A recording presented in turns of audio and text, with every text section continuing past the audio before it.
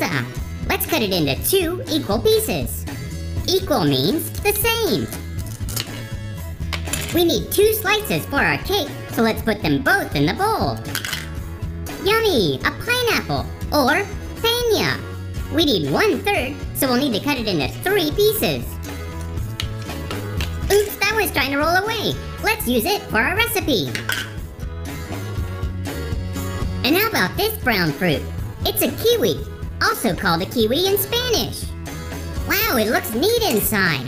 And we need 1/2, so let's take one of our 2 pieces for our recipe. And finally, our last fruit is this big juicy watermelon, or sandia.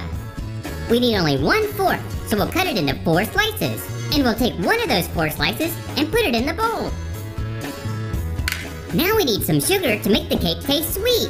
Sugar is really yummy, but you don't want to add too much because it's not healthy. So we'll just add 1 spoonful. Sugar could come from lots of different plants, like sugarcane and even beets. I think this will be enough to make our cake taste extra yummy. Now let's add 1 slice of butter. And finally, we'll add some magic pound cake mix. This will be our secret ingredient. Great, now it's time to mix it all up. Here we go. Now let's check it out.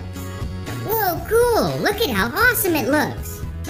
Ew, it's wiggly, jiggly, and so colorful. Let's add a rainbow of sprinkle colors, starting with red or rojo.